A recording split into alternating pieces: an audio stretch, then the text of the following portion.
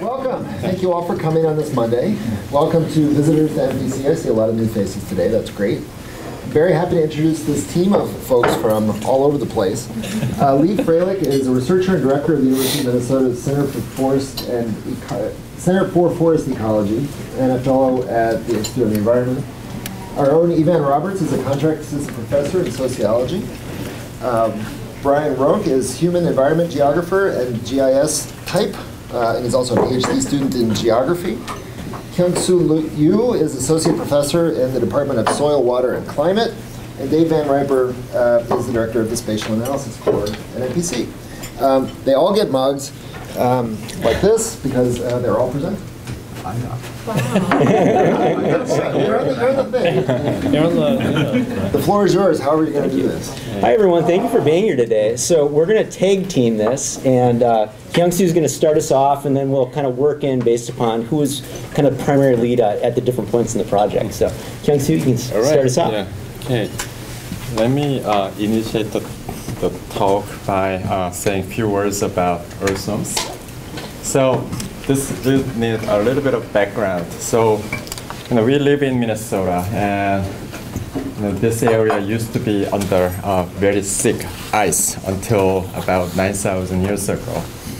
So when ice was covering Great Lakes region and New England and much of Canada, and the native earthworms were basically wiped out by the glaciers. So after that, climate warmed up and glacier retreated, and forest and prairie follow the glacier retreat. But earthworms, they are very slow creature. So they move about 5 to 10 meters per year. So if you multiply 5 to 10 meters by 10,000 years roughly, then you get 50 kilometers to 100 kilometers. So over the 10,000 years, if they are just allowed to disperse by themselves, they can barely cross Twin Cities. So the consequence is that most of the forest and prairie in Great Lakes and New England and much part of Canada basically evolved over the last 10,000 years without native earthworms. But then the whole thing has changed quite abruptly when Europeans began to arrive, and they wanted to raise the crops they used to grow in Europe. So when they bring the crops with their pots, and those pots have soils that have earthworms and earthworm cocoons. And also later, when you log the forest, and there's unpaved road, and your bulldozers bring the soils from the outside, from the farms, and they also bring the earthworms. And much later, then when you go out fishing, and you often buy earthworm base, and once you are done, you throw them out. Who cares? And so if you go out and sample the earthworms these days in Minnesota, and 100 out of 100 will be European species. You're not going to find any American species, or you're not going to find Asian species. But there is some report of Asian species as well coming up in Wisconsin too. So we are worried about this because even though we consider ourselves as a lowly creature, and I grew up in South Korea, and we have this proverb that even earthworms resist when stepped on. So it kind of assumes that earthworms is a lowly creature, but they do have enormous ecosystem effects. So here, one example is this is earthworm pre-earthworm invasion forest. You have quite green understory, and this is active invasion. And because earthworms, they remove this little layer, they basically remove the surviving layer for those understory plants. And then they also make huge changes in the soils that lead to the cycles of nutrients in the forest. So they have been exerting a dramatic impact that threatens the sustainability of the forest in this region. So as I mentioned, there are several sources of invasion. So earthworms naturally disperse very slow. So they need us. They actually take advantage of us for their own dispersal. And we bring them to new environment through many of our activities without necessarily knowing what we are doing. So, and the Earthworms, they come using us, but then depending on where they land on, they have different impacts, and then the existing forest can affect their dispersal history. So, Minnesota is a kind of interesting place because we have 3 different biomes from coniferous trees to deciduous trees and prairie. So you can begin to study how those vegetation types can control the humans-led dispersal of the earthworms. So when you think about human activities, you can think of 2 broad different timescales. One is migration, and as Minnesota opens up for Europeans and they began to arrive and through different pathways. One of them is definitely expanding railroads, and then so at the smaller scale, and the humans, by changing their landscapes, they alter how they manage the ecosystems interface with relatively undisturbed forest. So, depending on how we use the lands, we may have very different kinds of boundary between agriculture and forest, and also the lengths of the boundaries. We may have very different nature or lengths of the forest logging boundaries, and as well as the forest and lakes and the water bodies, because they also are used for our recreation activities. So if you think of earthworms, once they are bring to the site by humans, they can expand like 5 to 10 meters per year. Then if you know this interface and when that interface was established, then you can begin to model how earthworms begin expanding into the natural vegetations. So the question we have, which we have been working on, we are not quite into the answers yet, but we made significant processes. Those works have been driven by these simple questions. So if similar cultural groups and cultural populations settle in different biomes, and here conifers, deciduous trees, and prairie, and how will they behave differently, and how will they adopt different land use mechanisms and the land use strategies such that their choice of the land use have longer term impact on the dispersal of the earthworms. I think this is the turn that I need to make to Evan.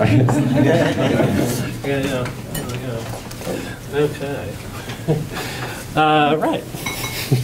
Being an expert on agriculture, as you all know. So yeah, we sort of have identified, sort of as Kyungsoo was saying, like these 3 potential ways in which three primary potential ways in which humans might have brought earthworms to these various parts of Minnesota and alter the environment.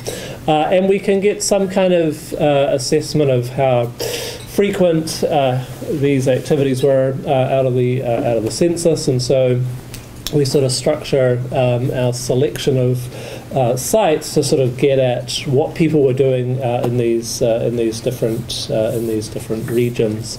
The census is sort of better at describing agriculture.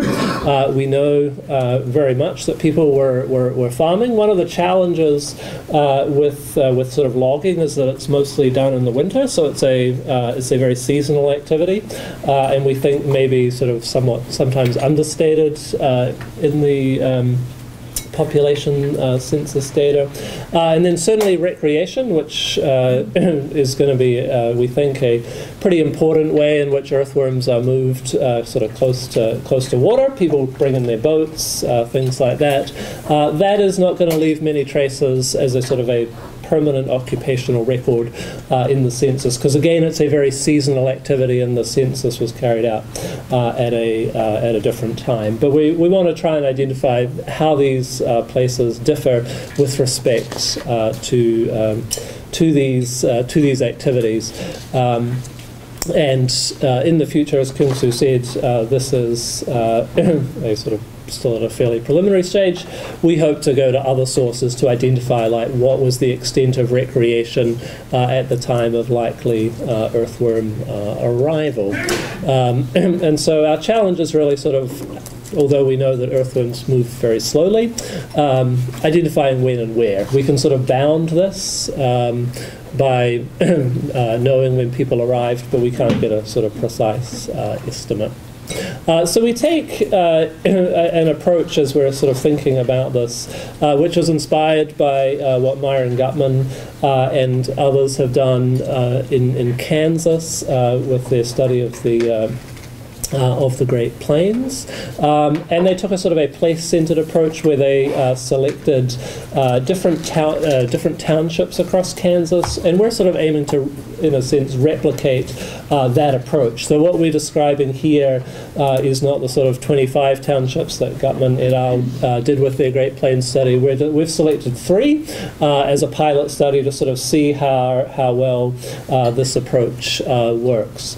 One of the hypotheses that we started out with was that Swedish immigrants, and we don't want to damn the Swedes, they're lovely people, may have been a potentially sort of important source of how earthworms were transmitted. We have very good data on the Swedes back in Sweden as well, and so we can potentially look eventually at where did the Swedes who are living in these particular places come from, if we can find them in the Swedish censuses. So one of the criteria we used to select our places, it was a sort of multi-stage decision to select these townships, was were there a lot of Swedish people living in there. And so we were looking for townships across these 3 different ecoregions, which all had a significant Swedish population, a minimum of 20%, if I remember rightly. So the Swedes, there's some sort of data reasons to study them, but they are an interesting group also because they are coming from a sort of a similar climate. This is what is the book this is out of, Brian? I can't remember the title off the top of my head.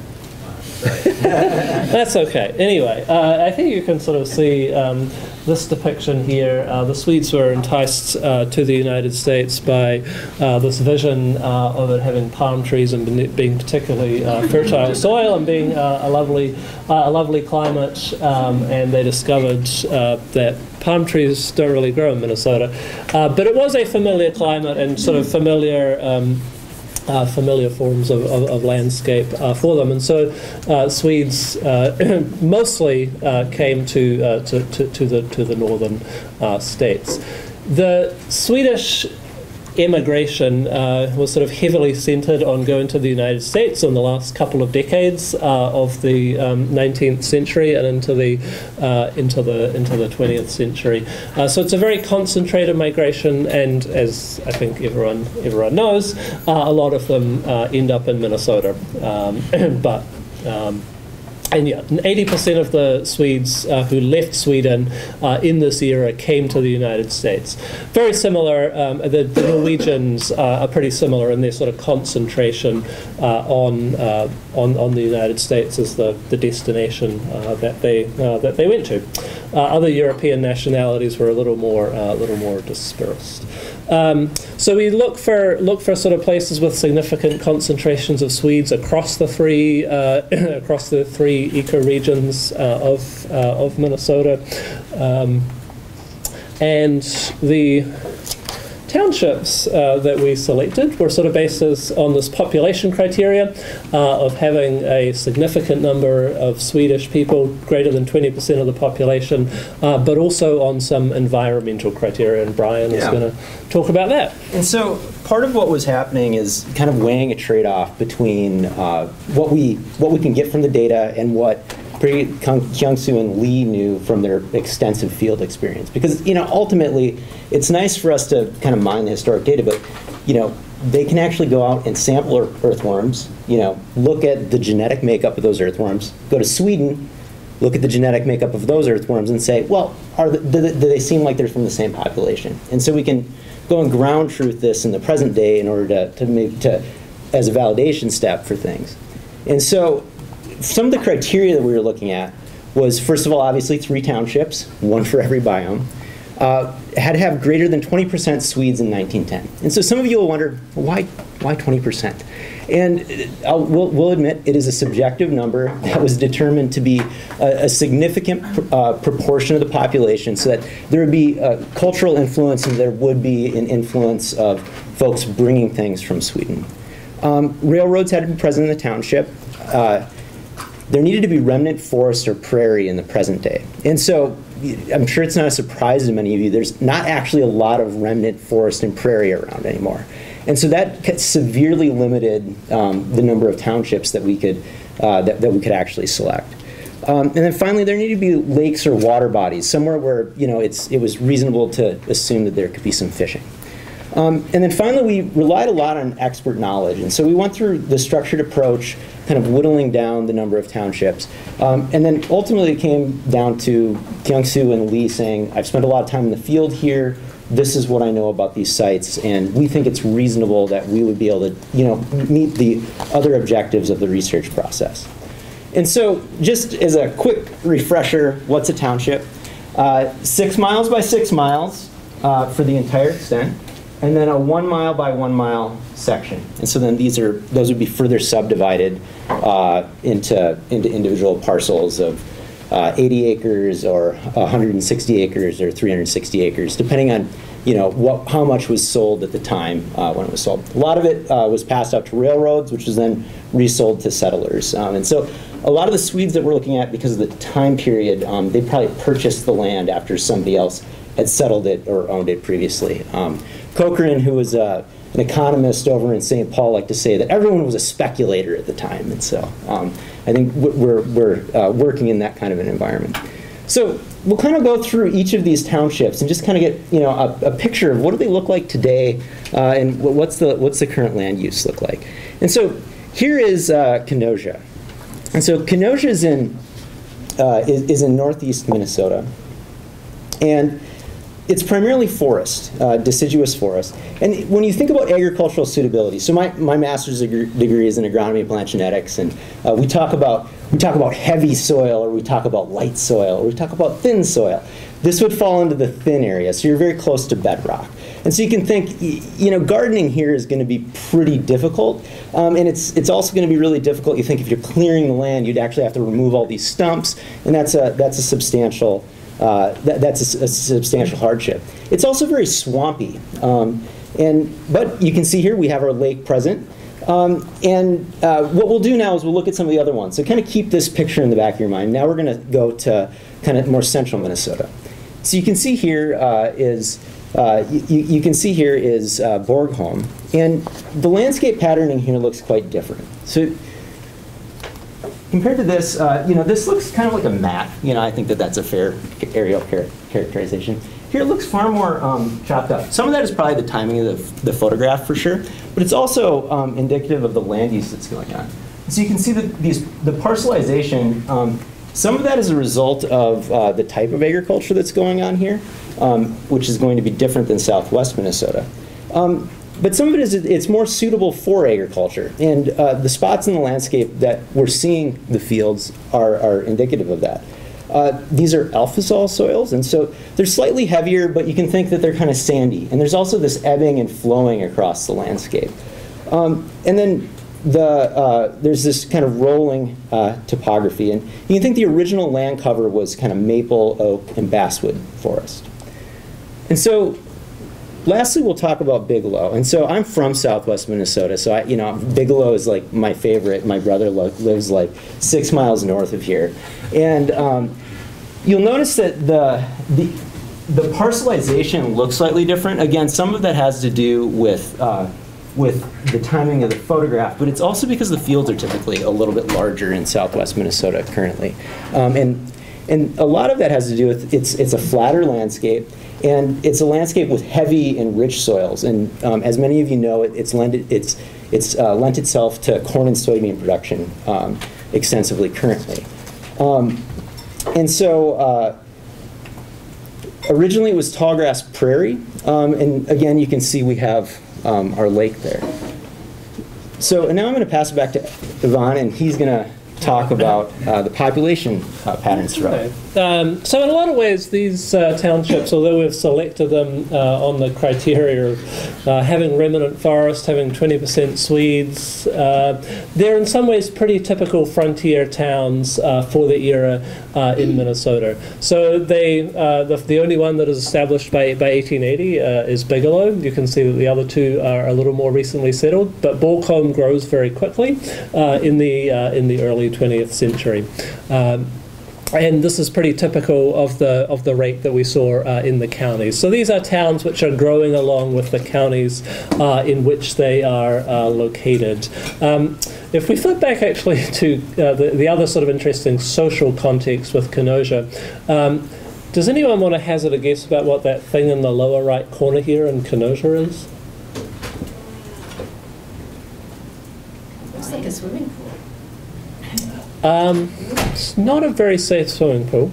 It's actually Duluth Airport, and so Kenosha is located like very close. I mean, Duluth Airport is a little ways out of town, but this is located very close to Duluth, and you can sort of see by 1940 that some of the occupational mix of Kenosha it's sort of ex-urban Duluth for people who are able to drive and work in activities that are probably more likely to be related to Duluth rather than to sort of Kenosha as an independent setting for different things. So as I say, fairly typical frontier towns. They grow fairly rapidly. Early 20th century, declining household size in the early 20th century. One of the things we're able to do, we've got several hundred people here, is look at who stays here. And again, these are towns that are fairly typical of the experience of towns in this era. A high degree of circulation. So let me explain this graph. We've got across the sort of the four censuses that we looked at, 1910 through 40, we can tell whether people are there in each of those years, and so we can look at persistence. And so at any one point in time, the sort of the height of the red bars here is like the total number of households, and we're looking just at household heads. So here in 1910. Is all of the people who were, all of the household heads, about a couple of hundred household heads in Bornholm in 1910. And then we can look and see there's a few problems identifying, like, is that the same Frank Johnson? And there were a lot of Johnsons, of course, because we're selecting a town to have a lot of Johnsons and Andersons. But we were able to determine pretty easily, like, these are the same people, they've got the same spouse, same birthplaces, born in the same year. Pretty easy when you're dealing with a limited set. And so you can see that down here, this is the number of people then who we locate 10 years later. And it's less than half, well under half. And then going forward to 1930, this is out of this initial set, there's even fewer. And so this bar here is the number of people who sort of persisted 1910, 20, 30, 40. And so you have a high degree of circulation. These are the people who are sort of newly established household heads in the town in 1920, and we can do the same thing. Like, what is the proportion of that, of this as of that, to see what is the persistence through to the next decade. If you're thinking this is kind of hard to interpret, it's because there's a lot of mobility. This is really illustrating that there's a lot of circulation through these places. Perhaps an easier way to see it is just how many people do we find 10 years later? In Bigelow, we've got a little bit of an issue in that there's an incorporation of the village at some point, and so we just need to determine where people actually are. But very similar across all of these. Only about 30 to 40% of household heads are locatable in the same township 10 years later. And so a lot of these people are moving. The household structure is changing. This is very much what other people have found doing the same kind of thing, that 10 years later in frontier towns, you find less than half of the people still there and still basically in the same household. This overstates individual mobility, because some of the new household heads were people who were previously wives or children of the men who were heading the older men who were heading the households 10 years previously, but it does suggest the sort of the degree of change in the structure of the households, but also a lot of people who were moving out. As we were doing this, we did not see a lot of these people who were sort of still there, in another capacity. These are people who are moving out and are leaving the township. So a high degree of inflow and outflow from these towns. And if we're sort of circling back to the earthworms, who are really the things we're interested in, is the population of earthworms, not people. More and more people can bring the earthworms, and those people moving out can take them elsewhere. Probably accidentally, unless they had a kind of a collection going on.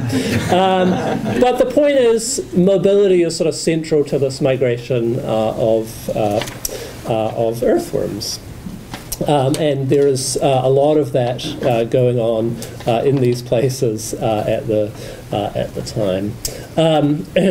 Just to sort of briefly give a sort of what do these places look like in relation to the counties of which they're a part. So if you look at the sort of changing proportion of the population in agriculture, remembering that Kenosha is sort of up here in the top right, northeastern Minnesota, Bornholm in the centre, and then Bigelow down bottom left. And so you can see this that there's Kenosha is sort of typical of its area. It's not a great place for agriculture, and relatively few people are working in agriculture. Bornholm, Bigelow, they're of a piece with their surrounding counties. A lot of the population engaged in agriculture over the early 20th century, and not a huge amount of change. If we look at sort of another vector, people who are engaged in forestry and wood processing, this is very regionally concentrated up in northern and northeastern Minnesota. And the locations in which you see more people sort of shift around over time. And it's not always around Kenosha. So this is a sort of not a permanent industry, is the thing to take away from this. Is agriculture persists, but logging tends to be for a couple of decades, and then it's done at the most. And so, it's just back to you now. I think it is. Yeah.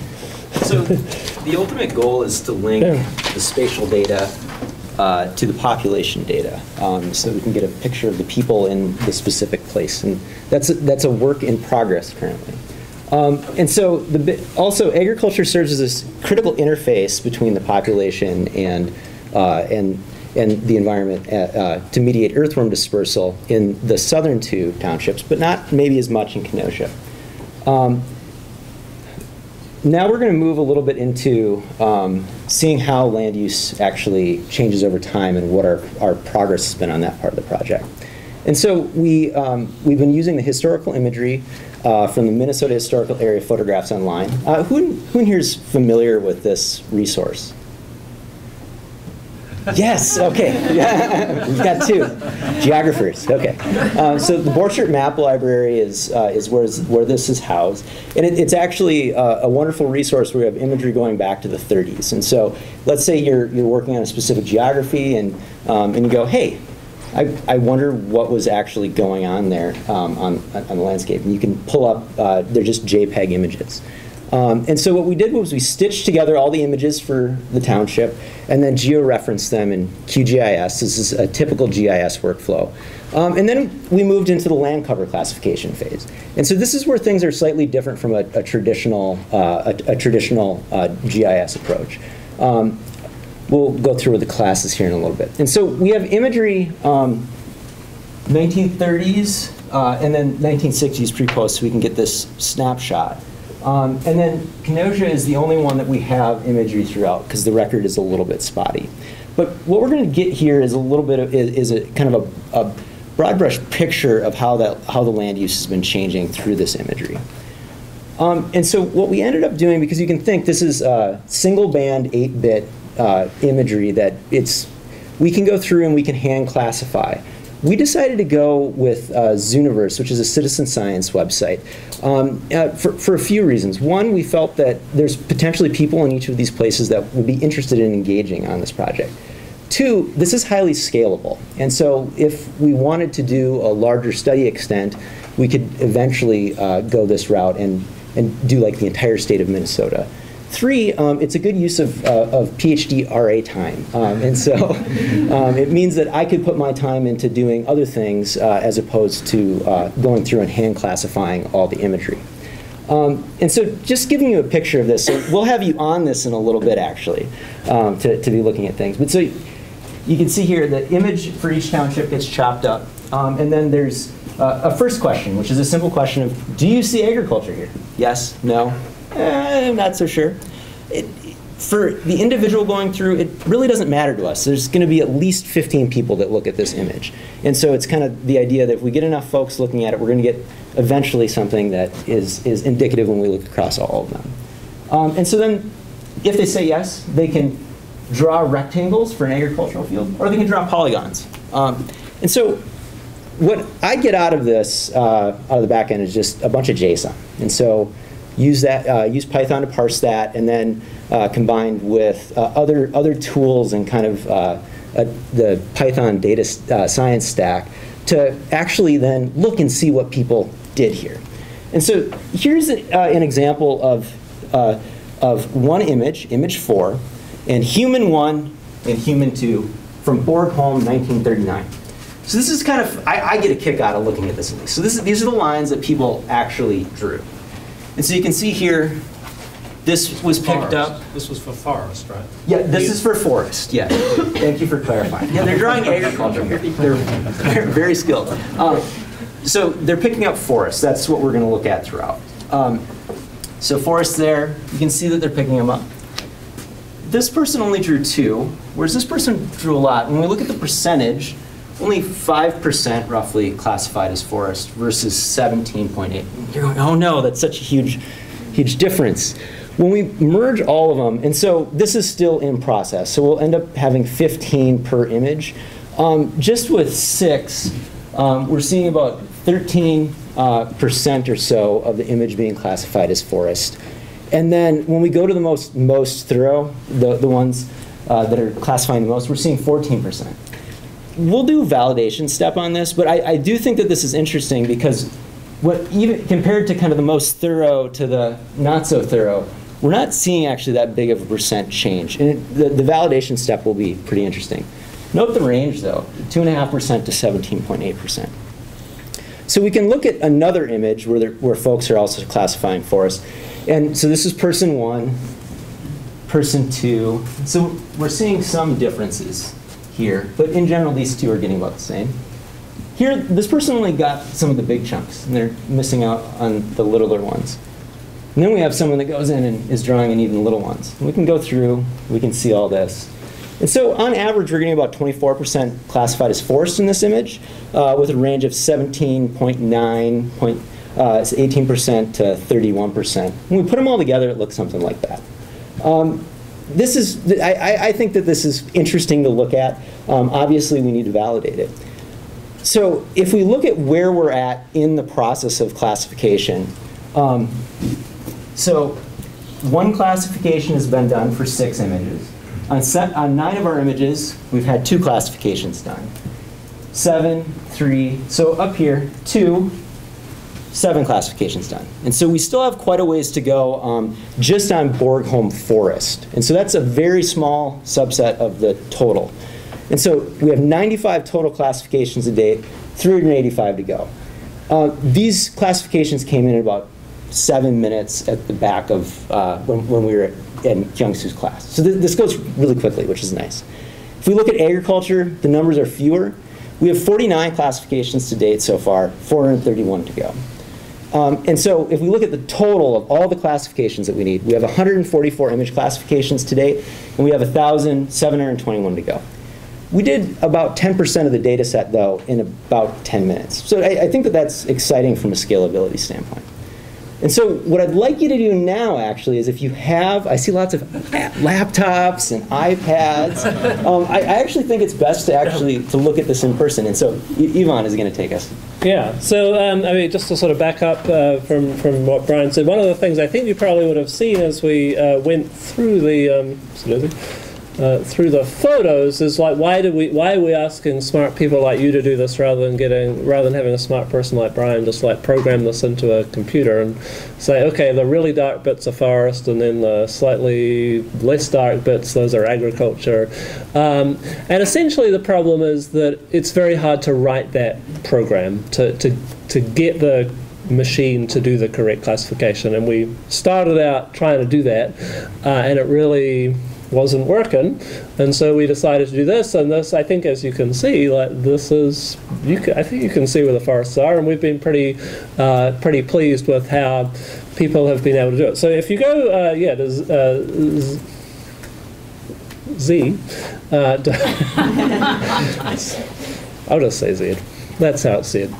z.umn.edu Earthworms, and open that up, and we'll look at some forests.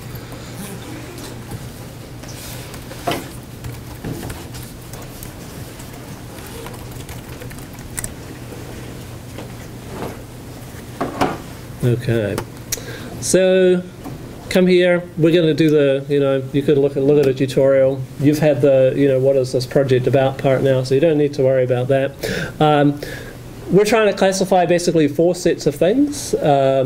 Forests and trees, roads, agriculture, and then human, more permanent human stuff, buildings and farmyards. But we'll do forests because that's what we've been looking at. So if you click on forests and trees, and you're going to get a different image. You're going to get a random image behind the scenes. It's trying to prioritize getting through the images, but also getting multiple classifications on each image. So answer the question. This is just breaking this down into things that are really simple. If you have kids, I think kids could recognize this. So if you're stuck for something to do with your kids tonight, if you have kids, and kids love forests and trees, kids love agriculture, please go home and do this with your family. It's a great thing to do. Actually, I will not tell a lie. What kids really like is the animal classification projects on Zooniverse, but forests are great. So we're going to draw a forest. You can see that with the forest we went with this with the polygon rather than, because forests don't come in rectangular sized groups. So you just select and then you basically draw closely around the outline of the image. I'm making the decision here. Yours is going to look, of course, a little different. I'm sort of breaking up between these 2 clumps of forest because there's there seems to me to be like a little bit of a boundary between them. Now you could decide to lump them all together. That's totally fine. We're going to average this all out at the end. You can see I was screwing this up. It's very easy to reverse yourself. You can select this and say, okay, I've made a mistake, and just do it again. So. Are you all doing this? If you've got a laptop, I hope you are. It's don't just watch me. I know it's rough. It's just fun to watch me. Have I got all the forest, or do you think there's more forest in this picture? I think there's Where's the forest? that little black block. This little sort of funny shaped, almost like shaped like America actually. Somebody was clearly growing their trees, and probably Swedish immigrant, so this is like 1939. So it would be wise if you were an immigrant to signal how patriotic you were by growing. And what about this? Do you think this is a forest and trees down here? Yes. Yeah. Okay. Well, maybe. Yes. So. And so your degree of uncertainty there, that's going to be captured by these 15, the 15 repetitions we get of this. Various people will make different decisions on that. Some people will just be lazy and be like, I'm not going to do those trees. But there'll be some, and those are not you. Those are people, maybe your kids. But across, we'll probably get something which is pretty close to what an expert would do. So do you think I'm done? Have I missed any trees here? I think that's good. You think that's good? You just want to be over with this part, don't you? Okay. So then we just confirm, like, you know, are you really sure? And then we're done. And essentially, we're going to repeat this for all of the images, for all of the townships, and across all of the different activities, and then synthesize it. And as Bryan was saying, we started. I mean, I am involved in Zooniverse with another project, and I thought, well, we might as well give this a whirl because like the computer classification was not working, and we've been pretty encouraged at how pretty untrained people are able to recognize forests and trees and agriculture. So buildings, I think, will actually be maybe a little more challenging because they sometimes, it's hard to tell, like, what is that thing? So that's how we're going to do it. If you'd like to continue, we will not wrap up. We will move on to what is the, yeah, you're coming back? Yeah. We will move on to what we're going to do once you have helped us with our work. Okay. There you go. So by this point, you may ask, isn't it too much ado about Earthworms? But I can tell you that I'd like to remind you that the ecological impacts of the invasive earthworms in the Minnesota vegetation and biogeochemistry are actually even surprising to us who have been seeing many of the changes in the ecosystems by human activities. So there are also concerns that at least at the regional and local scales, the impact of the invasive earthworms might be larger than the impact of climate changes, at least within the Great Lakes regions and New England. So it's actually quite important for us to understand how the earthworms have been populating this formerly glaciated vegetated areas, and also how our actions and our movement will affect their future populations in this part of the world. So let me, we'd like to finish our talk by just letting you know a little bit more about where we stand and what we are going to do next. So this is a kind of rough summary of what Bryan and Evan have covered. So at the beginning of our work, we spent most of the time in identifying those 3 townships in different ecoregions in Minnesota. And then once we found and identified those townships, then the second thing we did was to down in twofold. One is to look at their kind of land use types and how their land use histories have been different by the biomes they settled. And the second part was looking at the population changes in these 3 towns. And if you look at those 3 places in the Canosia and Borgholm and Bigelow, and just by having them side by side, you can tell that their land uses are actually quite distinct. So for example, Borgholm, which is covered by deciduous forest and with agriculturally productive soils, but still have significant topography and ups and downs. And then that has the most diverse and complex land uses. So we are currently working into looking at their land uses more carefully, and then you just participated in one of this effort by asking people delineate the land uses, and then also once you create those polygons, and those polygons will eventually convert it to the areas of specific land uses, and also the lengths of their boundaries, edges, which will tell us how much area, how much length of the pores zone exists, that allowed earthworm invasion from the human affected areas to the forest. And also, eventually, we also like to look at how the population changes in these 3 townships can be linked to the land use changes on those 3 townships. So that's where we are going.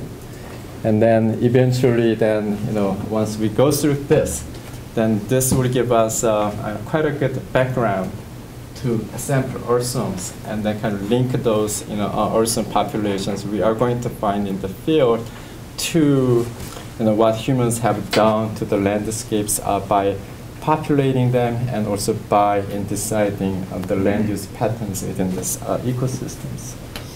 And like that, we'd like to finish our talk. Thanks.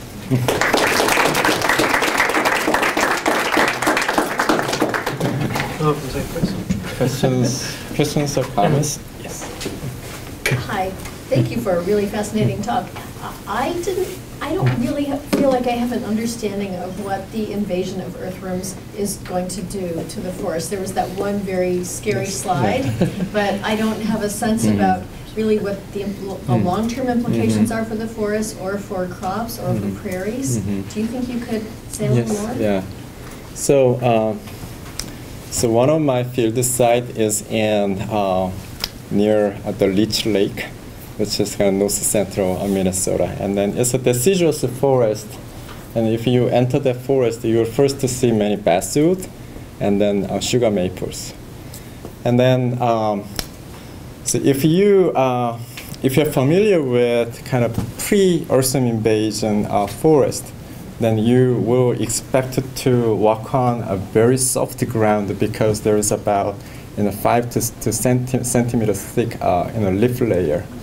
So you will be working on the very soft, and you're hearing this cracking sound of the dry leaves.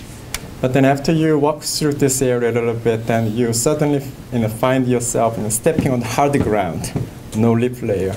So that's where you entered. Earthworm invaded the forest. So there's a dramatic change, and this is very important because the leaf layer you have is the layer that young seedlings use as a protective layer.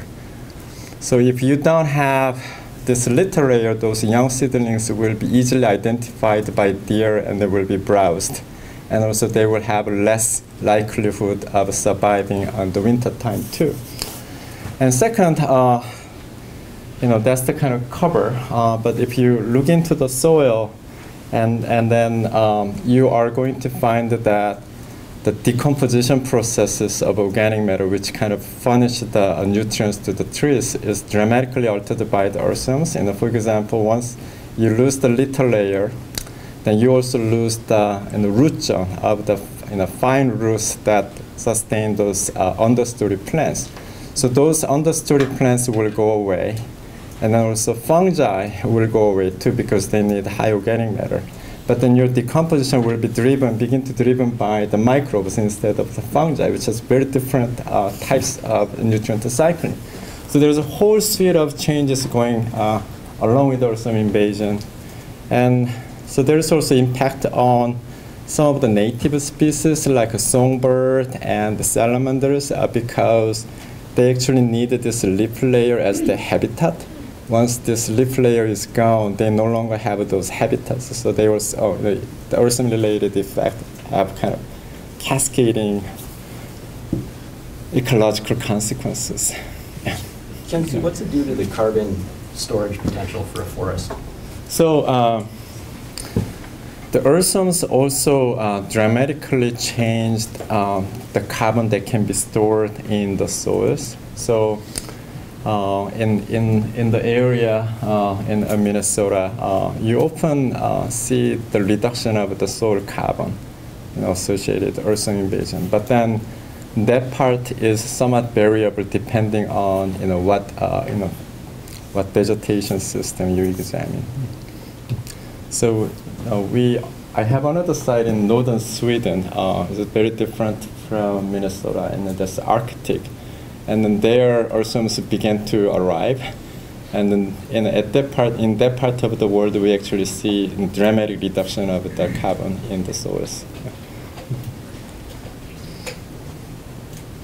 In the Zooniverse example, so you're classifying agriculture and forests, and I'm just curious about the native prairie lands. What will happen there? There are not many. Okay. Yeah, and so it's not really discernible on the imagery actually. Yeah. And so it won't be classified. Yeah. Okay. So the land cover extent is, you know, looking through the images, it's just not really there. So then sort of that expert knowledge will be used to better identify where those places are for sampling? Yeah. And so there's like one small patch there, and we know where that is. And so we won't have people go through, you know, hundreds of images to say no. Okay. Yeah. Hi, Bryan, I was thinking maybe, how about if you could, for instance, first use automatic classification to find like darkness and lightness areas in the image, and have people evaluate those as forest or other lands, instead of having them draw a line between? So that would be definitely better. So interfacing with the Zooniverse site is a little challenging, and so it's kind of a pre-cooked, you know, like platform, and so the development time needed, you know, in order to do that would be higher. And so, but I agree, like that would be definitely like a better solution. We tried various automated, you know, supervised and unsupervised classification methods, and you know, there's just not a lot of, you know, you think about the number of features that you can get, and so at the pixel level, for pixel-based classification techniques, you have that 1 8-bit, you know, number. We also use superpixel, you know, based classification, so object-based classification techniques, and so you can derive more features. You can get after texture and whatnot. And I was not able to get it to perform all. So I also admit I took remote sensing like long enough ago that I was teaching myself. Now I consulted with experts. I was consulting with people in the lab. What I didn't do, and I would really love to do, is use some of the new deep learning methods, particularly ComNets. There's been some success in USpatial lately with those. Development time on getting those up and running looks pretty substantial. Until someone else in the office figures it out, I'm going to wait. So. One of the funny things they've found with sort of designing citizen science websites is if you have tasks like that, where you're essentially asking people to confirm something, say yes, no, is that people get pretty lazy. And if you think about it, you know, what we're engaging people with citizen science is like making you feel like you're making the discovery and that you're making an active contribution. And when you give people a task, which is like, yeah, just, you know, tell me if the computer's right or wrong, and it's presented like that, those projects, when they've given people, have not had a lot of engagement on a sustained way. And so when you can think about structuring the task in a way that at least makes the citizens feel they are really active participants, and in this case, you know, you are, like, we don't have the classification, but that we're behind the scenes, that tends to lead to better engagement. Even though, you know, at some level it's just like, yeah, you're just drawing boxes, but people find that more engaging than, yes, that's a forest, that's dark, you know, I mean, and you can sort of see, like, you know, you fill out an online survey and you just get kind of lazy, like, yeah, like, yes, down the line with things. Whereas this makes you actively engage, like, okay, I've got to draw that forest there. It'd be interesting actually to do a direct one-to-one comparison. So we talked about a methods paper with this, and that would be excellent. Yeah, that'd be excellent. Another question that I have is, how do you want to link these classifications to population changes? Eventually we will. So we're just sort of stepping down into exploring these townships. The places don't get addresses in the census until later, and so we know we're going to have to sort of go to the next stage and go to directories or something to like tie the land use to the population data. But what we've got for now is sort of pretty aggregated within the township. And even where they do have addresses, it's sometimes, and this, these are rural areas, it's like their address is listed as they're on this road. So yeah, it's going to be hard, we think, to put them more specifically, like this family was at this farm that corresponds to this known place on the map in 1939. So.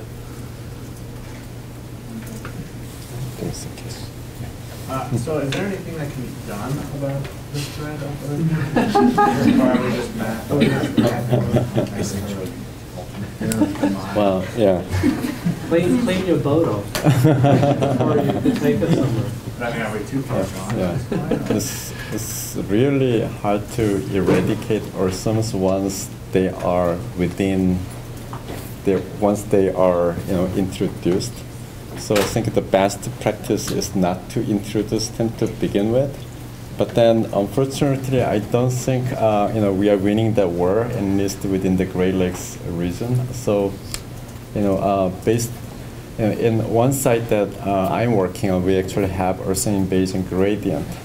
But then, 3 years ago, I discovered that there is another invasion front coming off from the opposite direction. So they finally merged. So,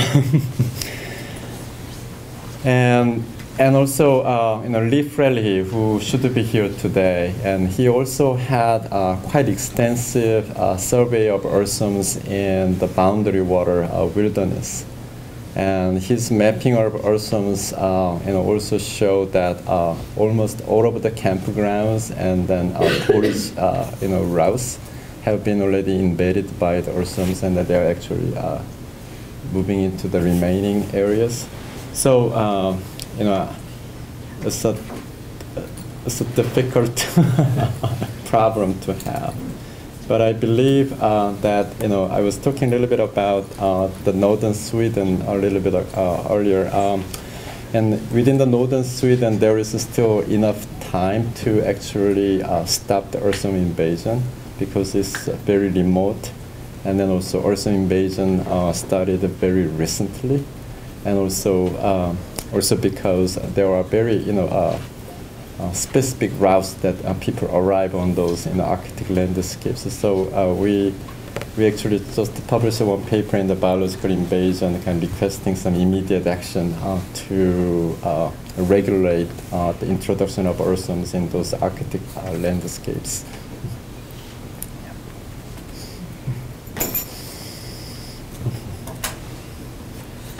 So you can't just drive metal sheets down in the ground to stop them for miles and miles.